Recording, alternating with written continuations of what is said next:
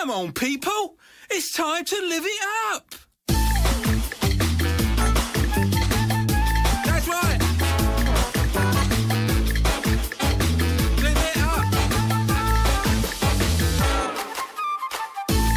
Live it up. Come on, people now. Live it up. Go together now. Live it up. Let's together. Come on, people, let's live it up. Hello, this is Tanya McKiernan on the director's cut. Rosemary Rodriguez is still in New York doing The Good Wife, but she will be back next week. So I'm here again to bring another guest to you, and I'm so excited to bring this guest. I've known this man since I was born. Mike Post, the amazing composer, who was a friend of my father, Stephen J. Cannell. Wait. I was his best friend. His best friend. I was going to say that too, and I didn't say it. Okay. But you had a career before my dad, right? Absolutely. When I met him, he had never sold a script, and I was a made guy. So let's make sure that's... You had already won a Grammy. I had already won a Grammy. I'd already been, I'd already played on hit records. I'd already produced hit records. I'd already arranged hit records, and I was already the music director of the Andy Williams Show. Wow, do I sound sibilant in this? Wow.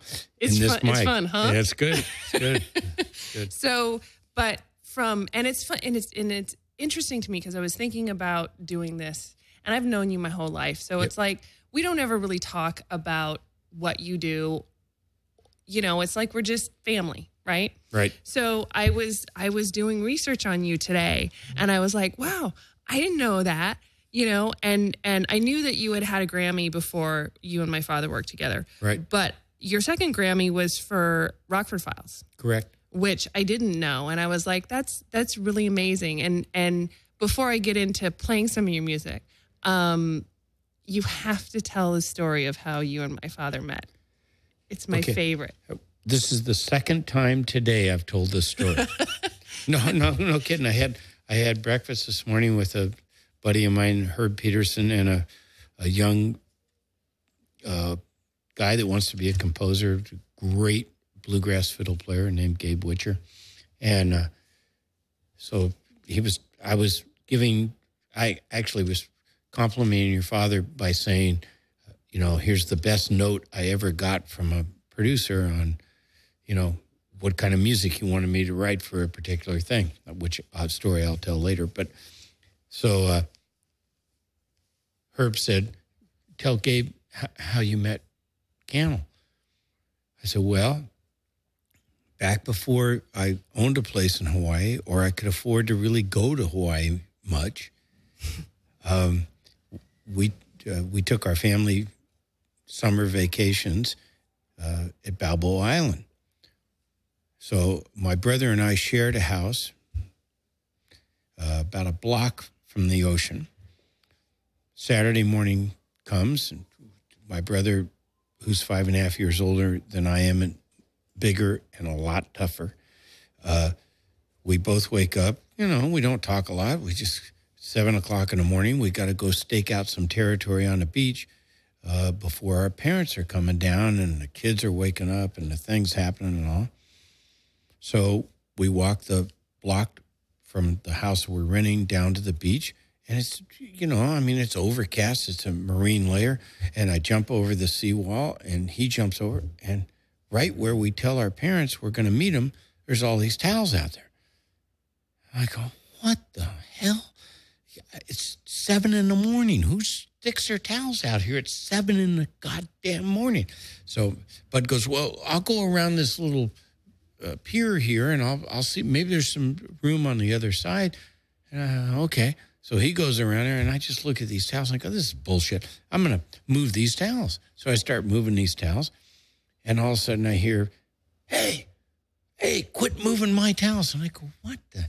I turn around, and I look back, and there's this great big beachfront house, and there's this complete jerk-off standing in a doorway with a iron jaw beard, so stupid, and he's smoking a little thin cheroot. I immediately do not like this guy. I'm going, oh, who is this guy? What? And he's screaming at me. Now, Oh, by the way, I heard that the towels were shoved under the pier. okay, that was his version of it, you know. Both of us only wish he was here because he and I'd be laughing so hard we'd be peeing our pants. But the truth is, I just moved him a little bit. I didn't shove him under the pier. Right. I moved him a little bit. So, and he's quacking away. And I go, okay, quit moving mine. He's whining like a little girl, you know. So I looked over. I said, hey, I didn't move any towels. Shut up.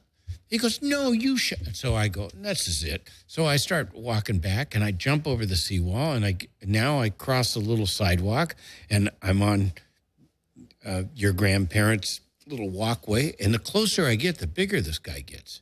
Now I'm looking at this guy. Jesus, this guy's actually pretty big. I got my hands full here. And he was like, I can probably take him. That's what he was saying. Well, he might have been saying that. But I'm looking at him going, you know, I'm going to have my hands full. This is going to be a real deal, you know. And then I hear my brother's whistle and stop me cold, and he screams at me, Champ, don't do it.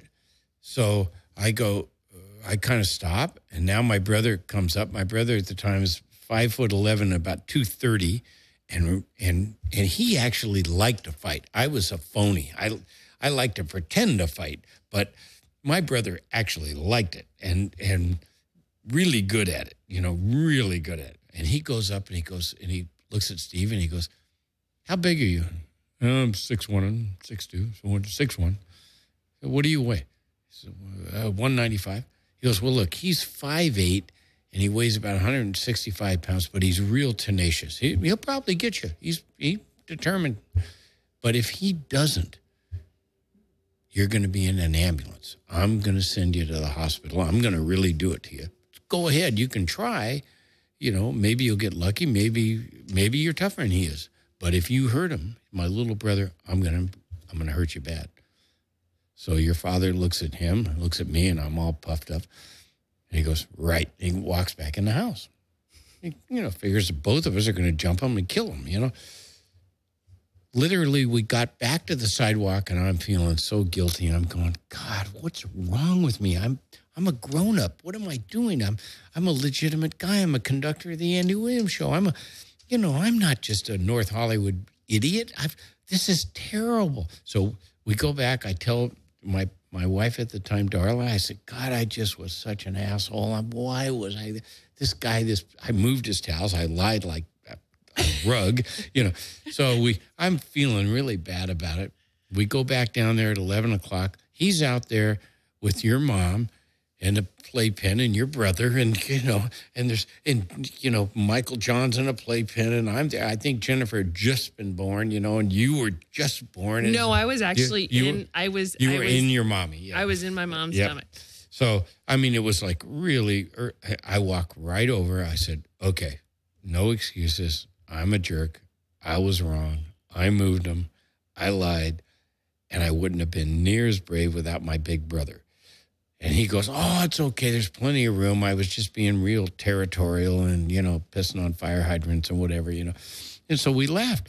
He goes, so we start talking. And he goes, what do you do? I said, well, I'm an arranger, a record producer. He goes, what have you produced? I said, well, record called Classical Gas, and, you know, the first edition just dropped in. And he goes, oh, my God, I love that stuff. That's fantastic. And I said, well, I'm the music director of the Andy. Oh, I love the Andy Williams Show. You know, he's like, I said, well, what do you do? He goes, oh, geez. I'm trying to be a writer, but I've never sold a script. And I look back at this house. I go, it's a pretty nice house. He goes, oh, no, my parents are really wealthy. They've got some money. I don't have anything. I've never done anything. He said, I'm really struggling. And I said, well, I'd like to read what you've written, you know. You know, you don't have to ask Steve twice, you know. It's like yeah, he'll tell you the story and okay, so it starts out, you know. Yeah, exactly. Yeah, really. Exactly. Yeah, what if, you know. So he runs back with some script, and I start reading it. It's really funny. I mean, it was funny right from the jump. It was just funny. And So then the whole rest of the week, we're playing sports together. We're throwing a football now. The guy's he's really an athlete, you know. And both my brother and I were kind of athletes. And so, you know, now we're going water skiing together. And we're doing all this other stuff. And I'm going, God, this guy's really great. And he probably would have kicked the hell out of me, you know. So that's how we met. And that's how the friendship started, 1968. And how long after you met him did he actually sell his first script?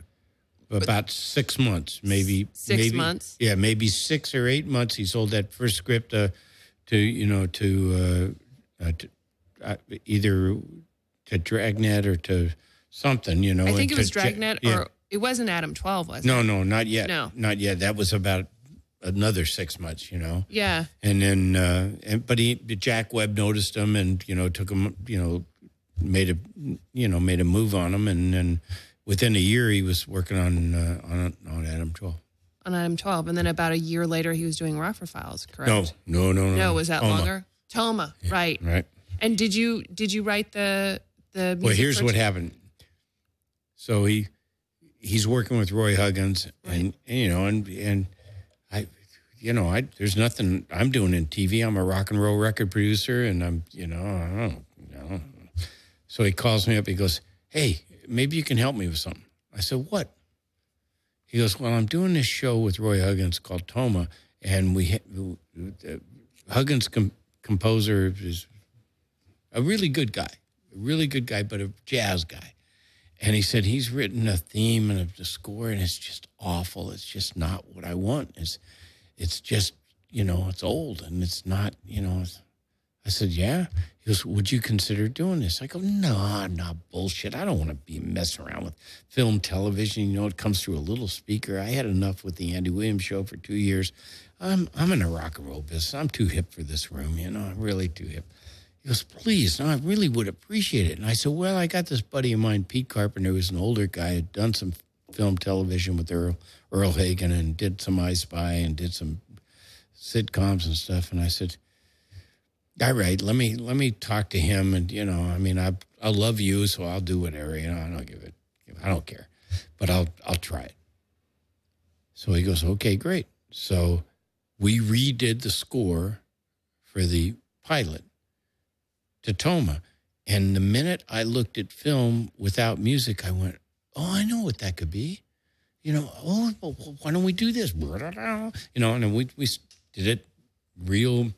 I tried to make little hit records out of it, this stuff, you know, and Cannell went, "Oh man, this is great. That's exactly what I'm looking for. That's perfect," you know. And, you know, forget the record. There is no record business anymore, and there's still television. So who knows? You know? Well, and it's I am going to do my low budget thing, which I told you I was going to do. But one of the things I want to ask you while I'm getting this is your process. Like, do you read the scripts of the shows that you're going to compose, or do you wait until you see the pilot, or what's your starting point? Either or. Sometimes in the old days, Stephen would go, can you go to lunch with me?" "Yeah, what's up?" I want to tell you a story."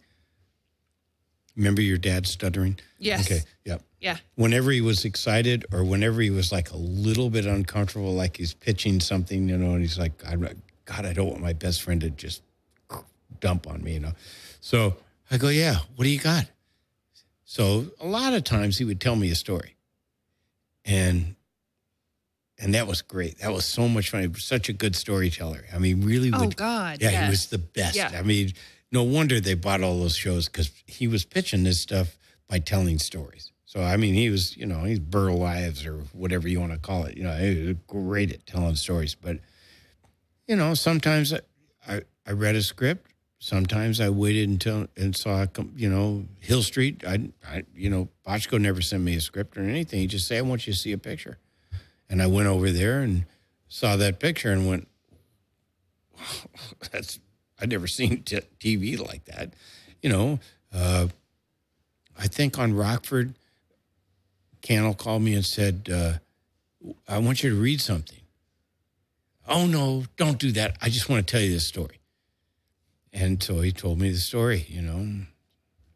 So that's my perfect segue, and hopefully my low budget way of playing the Rockford Files theme song will work. Okay. Well, you had a glass of wine at dinner, didn't you? Oh, shut up. Oh, I'm sorry. I'm sorry. And you had two what?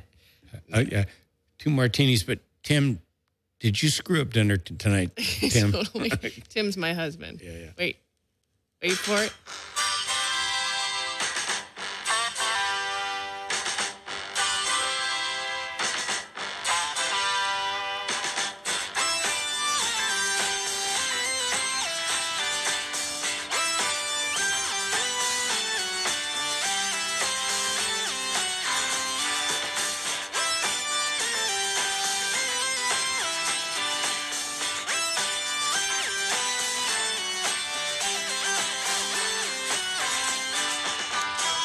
So was this the first version of the song? Did you play this song for him after he told the story, or did he woof all over you? No. He, whenever it really got down to music, we put away all the bullshit, and it was like, okay, now we're talking about the real deal. We're not just posturing or replaying who took whose towels and moved them or whose big brother. Now we're talking about the real deal. And I played it for him on piano and sang him the synth part. I went, and I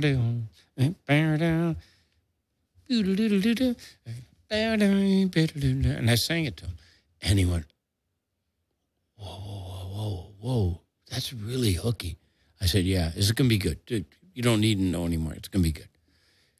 A weird thing happened. Somebody sent me a clip from Fallon a week ago or 2 weeks ago. And Fallon's talking to Higgins. That's his guy, right? Yeah. And he said, TV theme songs. What's your favorite TV theme song? And Higgins did it. And he did the mini mode, but like dramatically, and it's way overboard. And it was funny as hell, and it was good. And somebody sent it to me. The guy did the whole thing, the guitar solo, everything. It was. I should reach out to the guy and send him a autograph thing that he won't give a shit about. But but that must be awesome. Like, it must be awesome to have all those sounds that you've created. Like I hear Greatest American Hero theme song all the time. It's on different shows and all this stuff. It must, I mean, how is that for you, having created that? Does it? My gig, there's the difference between your old man and me. Your old man would get in that red Thunderbird with his, with the hair thing he had going on. His hair. Anybody that's listening that knew him knew that he was the only white guy in the world with that haircut. He looked like Little Richard or something, But his hair was so perfect and puffed up and everything. And he'd get in this red Thunderbird 56, right? Yeah. Yeah, 56. And he'd drive down the freeway and just dying for everybody to recognize him from the Living logo. And well, yeah, I remember helping pick out that logo. If people don't know who my dad is just by the name Stephen J. Cannell, he created so many shows in the 80s and 90s, and he was the guy who typed on the typewriter and pulled out the piece of paper and it made a C. And I remember picking out of like 200 different. He probably showed them to you too. Which one do you think is going to be the best one? Yeah. Well, because I had to write the music, Yeah. I mean, I had to write this little 5-second deal. But he and I are 100% different. He was dying to go to the 7-Eleven and have people go, wow, you're that producer with this picture on the end of the logo, or you're the guy that's in, Renegade or whatever, And I'm going, Cannell, what is wrong with you? Why do you want it? I don't know. I just dig it. I think it's really cool, and the truth is he was never in a band like I was in the band at 16. And, so he had this itch that he needed to scratch, and with me, it was just I had the best gig in the world. So what does it feel like? The truth is, even when you just stuck your phone up there and played it, I could remember writing it. I can remember playing it. I could remember doing it. I could remember having a hit record. But there's a weird disconnect. There's a weird thing of, and the best it's ever been articulated was James Taylor wrote a song once called "Hey Mister, That's Me Up on the Jukebox," and he's sitting in a bar, and all of a sudden he comes on the on the jukebox, and it's like the bartender doesn't know it's him, and he wants to say, "God, that's me." And it actually has happened to me many times, not many times, but a number of times. And the best it ever happened was in the summer of 75, I was on the Hollywood freeway going from the Valley, where I still live, down to MGM Records, which had released the theme from the Rockford Files. And it was a big hit. It was on KHJ at the time.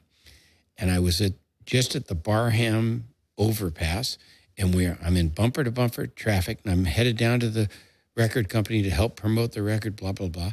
My windows are down. There's a guy parked next to me, or stopped next to me in a car, and he's got the same radio station I have, and all of a sudden, and he reaches down and grabs it and turns it up, cranks it, and then he realizes that it's coming in stereo from somewhere, and the guy next to me is listening to the same thing, and he looks over and he gives me a thumbs up like, "Isn't that fucking cool?" And I looked, and I almost said, "That's me." That's mine. Yeah, and I just went, "Yeah," and I gave him a thumbs up, and I went like, "Wow, what a weird out of body experience this is. This is the weirdest thing that ever happened." And it's happened in various different ways over the years. I know it's me. I remember doing it. But it's almost not me alone. It's me and Pete and your old man. Yeah. It's like, God, that was us. That was us then. I can still do it. I still do it every week. But God, it's like, I don't know. There's a little bit of an amazement that I actually make a living doing this shit. Yeah. Yeah. Yeah. But it's amazing because you've composed two things for me separately. I did two different PSAs, and you did one for me last year. And it's amazing to watch you work. It's amazing for you because with me, you just watched the film that I had shot, and to watch you layer all the different sounds on top of each other. Mm-hmm. I mean, is there something you like to start with first? Like is it piano, or is it, I mean, what is, or is it just the visual that makes you think of? Yeah, it's more basic than that. It's even more down to the bare metal. First of all, everything you shoot, everything that your old man ever wrote is in a tempo. Oh, really? Yeah. Yeah, you guys don't even know it, but he wrote in a tempo. Right. The words tumble out in a tempo, and then a really good director comes in there and shoots it in a tempo. Right. Okay, and then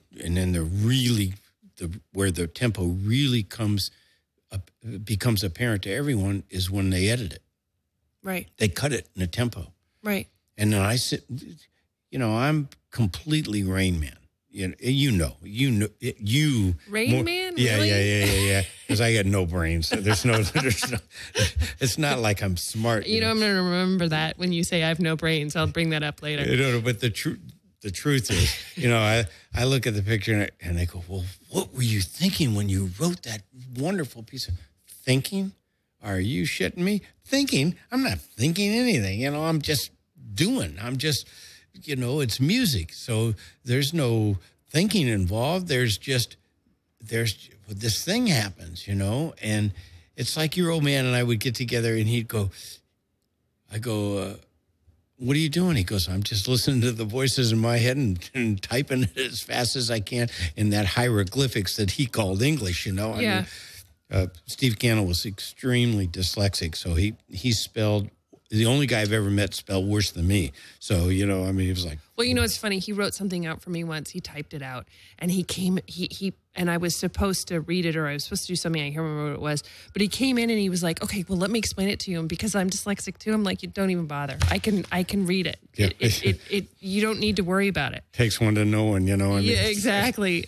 And both of you would be lost without Grace Gershio. So Oh, I know. And Grace, what was Grace saying? It was that damn third finger that fucked everything up. that's exactly right. Perfect. Because my father used to type with two fingers on both sides, and the middle finger would always get in the way, and it would push an extra key that wasn't supposed to be there. And so she was the only one who could decipher it. The only one. That was such muddled bullshit until she got a hold of it, and Right. then it was brilliant. You know, it's Right. like, okay, all right, well, that's what he meant to say. Yeah. You know? Yeah, it's like, wait, what? What was he writing? Is he really a writer? No, you know what? It was Grace was the writer. He wasn't the writer. He was a Martian, you know, but that's okay. Which is why he and I were friends. But the truth is that once a composer figures out the tempo, once you feel the tempo of any scene or any piece, that's the key that unlocks the magic door. You know, now the music's easy. Well, it was always easy, but I mean, it's really easy now once you got what the tempo is. Right. So the process isn't a thinking thing, it's a feeling thing. Mm-hmm. And the other part of the process is the big secret that you guys don't know that all of us know is, and you come to my studio and you go, man, this guy is really good at his job. He's really talented. There's 10 good ways to do every picture that you're going to bring to me. Right. It's hard to screw it up. I mean, if you bring me a good picture, it's hard to screw up. Yep. It's a hanging curveball. It's like, there's 10 good ways to do this. Now, what's the hard part? The hard part is code breaking, because you guys, you don't speak music. You speak English, and you speak film, and you speak, you know, from a 2-shot to a 1-shot to a pan thing and a back and around, and you're storytellers, you know? Right. I'm just a dirtbag musician. We come in through the kitchen, we play for the rich people and leave through the kitchen, you know? I mean, it's like, what? What did she say? Oh, well, you know, I got to break the code. What does she need to make this picture more dramatic? B, what does she want? Now, how do I meld what she wants with what she really needs to make the picture better? And I got to write something that doesn't make me, you know, puke. So, you know, I mean, because it's hard to be. Yeah, but see, I don't think you give yourself enough credit, because just like in directing, there's 150 different ways to shoot something. Yep. You know, and it's subjective.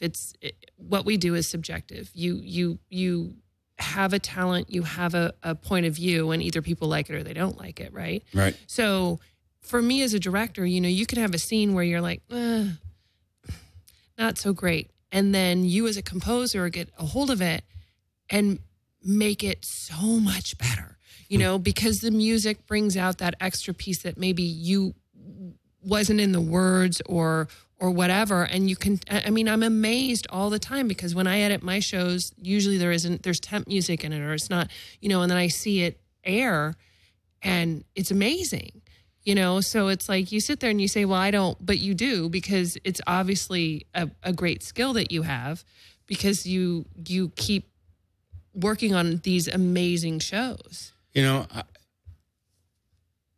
Take the compliment. all right, complete honesty. I don't know. I agree.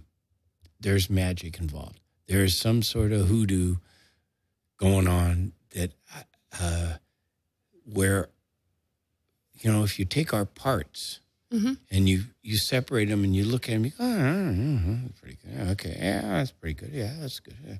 But when it's right and it all comes together, there is magic to this thing of like, and it is completely collaborative.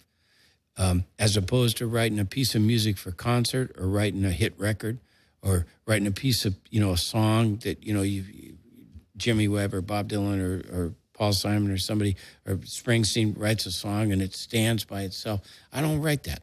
I write collaborative music. My music makes your pictures hopefully better.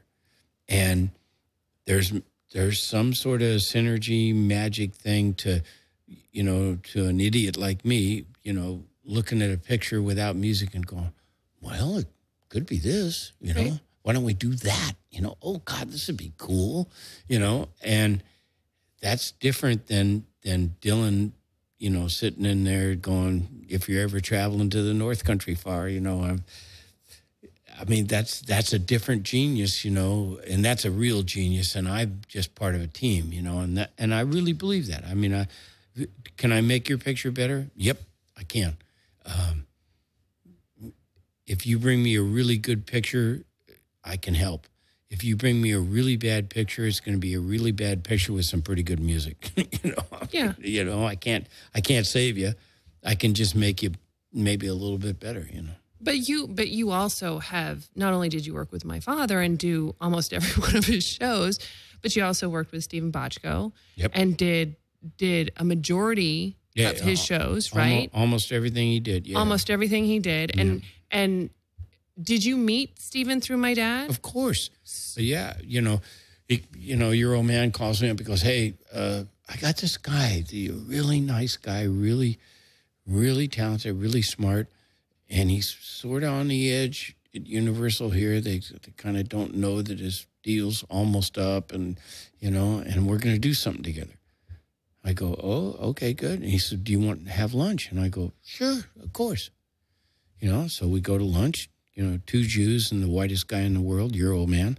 And we go to lunch, and immediately we both just start dumping on Stephen. Bochco and I are dumping on Cannell. It's the funniest thing ever. He's going, oh, my God, you people really stick together, don't you?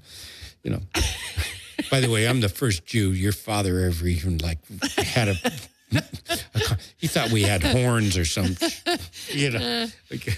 Oh, God, he's great. He's just the best, Do you know the story about, so I buy my first really exotic car. I buy a Ferrari. And your old man's down at the boat in Newport. And you guys are someplace, I don't know, your mom's traveling with you. And it's just me and him. I call him, hey, what are you doing? I'm just down here at the boat. What are you doing? I said, well, I got this new car I want to show you. He goes, well, you want to have dinner? I'll barbecue. I went, God. Yeah. I said, well, can we go out? He goes, yeah, we can go out. Jesus, do you have to bust my balls about everything? Yeah. I said, I'll come down. He goes, that'd be great. Good. Come down. So I drive all the way down. And at the time, I owned a little house at La Costa, which was, that's another half an hour from Newport. So we go out to dinner and we have a couple of glasses of wine. And I go, hey, why don't you get in a Ferrari? It's it's really cool. I got this little house at La Costa. We won't stay on the boat. We'll go down to La Costa. We'll go to the spa tomorrow. We'll take a steam. We'll go out for a run together. We'll take a steam. We'll get a massage. And he's looking at me like I'm speaking Swahili or something. I'm going, massage. No shit. He goes, I'm not into that. I said, into what part of that aren't you into, you idiot? He goes, wait a second. He goes, okay, I was trying to spare your feelings. He goes, okay, this is an ethnic thing. This is a Jew thing. I said, what? He goes, no, it is. He goes, you guys get in a steam bath and you swat yourself with all that stuff and you call each other Solly and you smoke cigars. And I'm going, are you kidding me? He goes, no, I know that's what you do. And then you let other guys put oil on you and touch you. I go, you are the whitest guy I've ever met. You're the most homophobic person I've ever met. You're ridiculous. We stayed on the boat that night. Yeah. Yeah, and he's homophobic and you're staying on the boat. Okay, I won't ask any other questions. No. Yeah. Do you know that I never hugged your father? Really? Never. I can't believe that. Oh, come on. We shook hands. we shook hands. And I mean, I've seen your father in good, bad, ugly. I've seen your father under the worst circumstances, the best circumstances. I've seen your father, every kind of which way, including, 2 days before he died, never hugged. Loved each other like brothers. Never. Oh, well, I know you guys did. I mean, it's like he'd always be like Mike this and Mike that, and and again, it's like I saw you my whole life. Yep. The coolest thing I ever, well, not the coolest ever, but one of the coolest things I ever did to him was, and you were there. I came to St. John's in Santa Monica. You were really sick. Oh. Just right before he passed away. So I come in and everybody was really nice. They all cleared out, and me and your old man, and he's like out of it, and bad, really bad. And he kind of comes out of this fog, and he looks up and he goes, "Hey." I said, "Hey." I said, "How you doing?" He goes, "I'm all right." I said, "Okay, I got some news for you." He said, "What?" I said, "You want the good news or the bad news?" He said, "Well, give me the bad news." I said, "Look, if you don't get a hold of yourself and, kind of get back in touch with reality and try and find a way to get all this stomach problems that you got going on stopped, this is actually going to kill you. You got to calm down now and stop your imagination and stop with all these hallucinations and all this shit you're going." He goes, "What's the good news?" I said, "You know what? You look exactly like me now." His head was shaved. I've been bald forever. And he went, "Oh God, just shoot me now. Just shoot me now." One of the funniest stories was when I was an AD and he was working on Renegade. He played Dutch Dixon. It was his way of trying to be an actor, but he was just kind of a hack. But anyway, they scripted that he would go in the water, and my father loved his hair so much that he would never get it wet, and so because it was scripted, he did it. But I stood there with a Polaroid camera, and as he was coming out of the Bay of San Diego with a wet head, I took Polaroid pictures of him, and he kept pointing at me, going, "What? Don't stop that! Don't you?" And then when he had to shave his head when he was sick, we were all like, and by the way, he had the most perfectly round head of anybody I've ever seen. He looked great because he kept his goatee even through chemo. Lost all his hair, but his head was perfect. There was no. It was perfectly round, and we were like, just tell people you got cast in some like feature where you're a badass like killer or something. That's exactly right.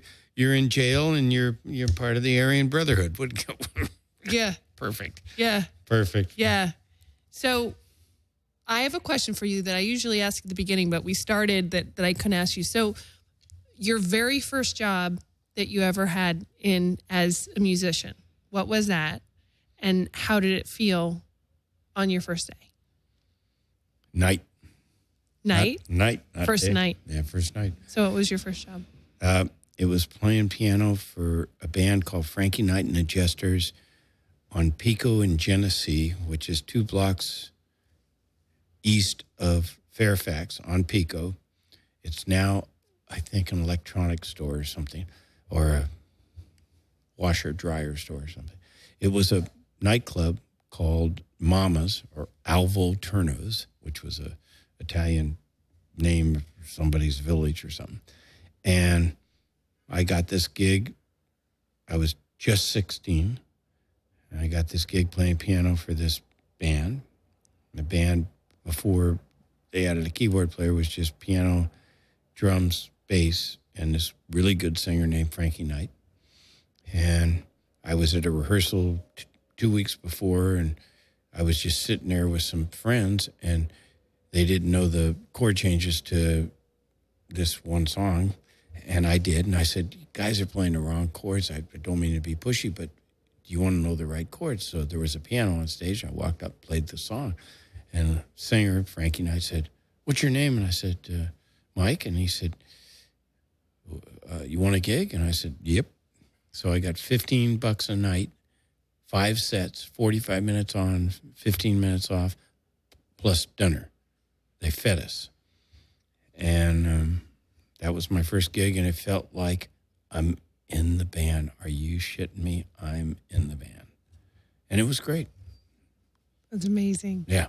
So I have another question now. We'll go back to my family stuff. But when you wrote the theme to Greatest American Hero, which, again, I will use my low budget way of doing it, which I have to throw a shout out to my daughter Gracie, who told me how to do this. Because I was like, I don't know how to do it. And she's like, Mom, this is how you do it. Yeah. So, but I heard, and I don't even know if it's true, but my dad said that he helped write the lyrics. Yeah, he sort of tweaked the lyrics. A really talented guy named Stephen Geyer wrote those lyrics, and basically first of all, the whole thing is completely screwy because you know how it happened. The networks never come up with anything. They're idiots. They never come up with anything original. So Superman was go ahead.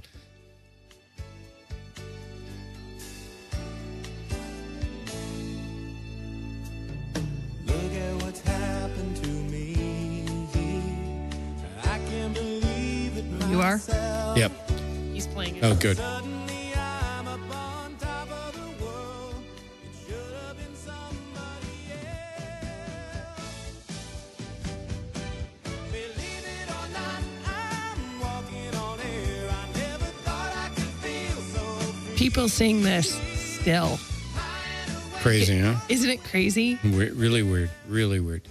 So what happened was, the network said Superman was a hit, so they went to Cannell and said, okay, we want you to do Superman. Well, he's never going to, he's not going to just rip something off. He's not going to just do it, normal. He's a Martian. So he goes, okay, let's see here. How do I do this? Okay, it's great. The guy's not Superman. It's the suit. Okay, how does he get the suit? Oh, aliens give it to him. Oh, that's smart. Okay, well, it can't be normal, so he has to lose the directions, and he can't figure out how to fly, and he keeps hitting walls, and he's just really screwed up. And then he brings in a former CIA guy to be his handler, so he twists the whole thing. So, he came and he sat down with me, and he said, I want a song. I said, you want a song? Oh, my God. First of all, you got this completely twisted, crazy idea on how to do Superman, and now you want a song. And I said, well, I've been working with this guy, Steve Geyer, who's, really brilliant guy, really smart. And so Geyer came in and said, hey, let's make the analogy with love. Let's make it about being in love rather than... we don't want to talk about flying a suit that can't fly right because you lost the directions. It's a good idea. So he wrote the basic lyric, and then Cannell said, tweak this word or that word or everything else. In his mind, he probably wrote it, but it's okay. That's your old man. I know. He was like, and I was like, when I was coming here tonight, I was thinking, I'm asking Mike that question because my dad always used to say, well, yeah, I wrote the lyrics to that song. And I'm like, oh, really? Okay. I was at camp actually, and didn't it go top 10? Oh, no, it was number one. It was number one, yeah. Number one. So I would listen to it, and all my friends would be singing it at camp, and I'd be like, yeah, that was my daddy. It was Stephen that wrote the lyrics, but not Stephen Cannell. It was Stephen Geyer that wrote the lyrics. Stephen Cannell wrote the script and had the, hey, the truth is, not unlike almost everybody in Hollywood, that wants to be something other than their gig, they all want to be in a band. Everybody wants to be in a band. And you know what? I don't blame them. No. It's the best gig. It is the coolest. That's why, great big giant actors, that are huge stars, oh yeah, they also play guitar. Do they really? Really? They really? Show me one of them that's, that really plays great. Well, they play okay, yeah, but everybody, in the last 100 years, what do you really, what's the dream job? I want to be a musician. I don't know why it's that way, but it really is. And, I just feel at my age, I just feel lucky to still kind of be in the band. Well, I think you are not kind of in the band. I think you're still in the band.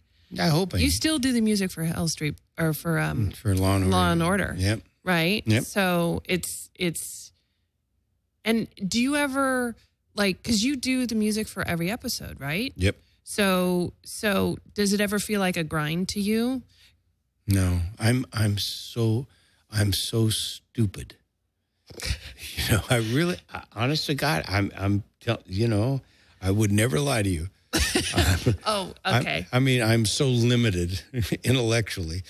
I'm so easily satisfied that, I've been writing the same music for Dick Wolf for 25 years. Yeah. And getting way overpaid. I hope you're listening to this, Dick. But we'll send it to him. It's going to be on iTunes. Oh, it's perfect. But, and every once in a while, I'll do something different. That's the only time I ever hear from this idiot. He'll call me up and he goes, "What are you doing?" And I wasn't even sure he was even looking at episodes, right. These days, Right. He's just counting money up there, but no, he's actually looking at it and he goes, "You're so stupid. Don't change it. Just keep going." I go, "Well, why don't you just cut up what I did 17 years ago and put it in?" "No, keep writing. This is good." He goes, "Look, you and I are in platinum handcuffs." Yeah, he's kind of right. So, and the truth is, I still like going to work and being in the same kind of mode and writing the same kind of music. Maybe it's the exact same music. I don't know. I get new sounds every year and I tweak stuff and I change a little something. Basically, I'm in the band and the audience wants to hear Proud Mary, so I'm going to fucking play Proud Mary because I'm just lucky to be in the band. Yeah, but you know what? It's funny. It's like when I bring my stuff to you, or there's no template. So it's like you really kind of go crazy. Yeah, because I'm so happy to be writing something different. You bring me something that I hadn't seen before. Not that Law and Order is repetitive, but it's, all episodic TV is pretty. You don't want to break the formula, right? No, because it works. Yeah, it's working. So don't change nothing. But at any rate, when somebody brings me something new, it is exciting because, it's not blank paper, but it's blank inspiration because that's a kind of a 2-bit word and sort of a phony ass word. But the truth is, when you bring me a piece of film, I sit there with a clear mind. I have no preconceived notions.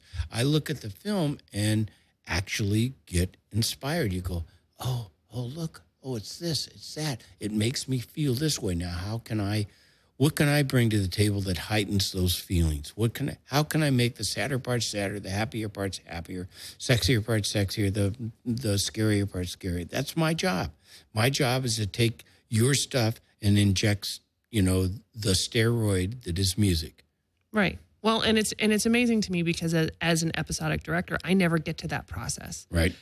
I turn my episode in. It's my little baby that I've made, and then I go with God. And let's see what happens. And then when it airs on TV is when I see what the original score is. And there's sometimes where they put like temp music in that they can't afford. Right. And you're like, oh, that's perfect for the scene. And then you're like. And you get a letdown because it ain't the Stones. Yeah, exactly. You're like looking at it going, okay, well, what was done was fine, but it's not that song, that name song that, Yep. But so it's fascinating to me, the whole process, because I do know how much sound helps a picture. Well, to tell the truth, that's the great part of episodic TV for composers and the horrible part for directors and the horrible part for composers in films and the great part for directors in films.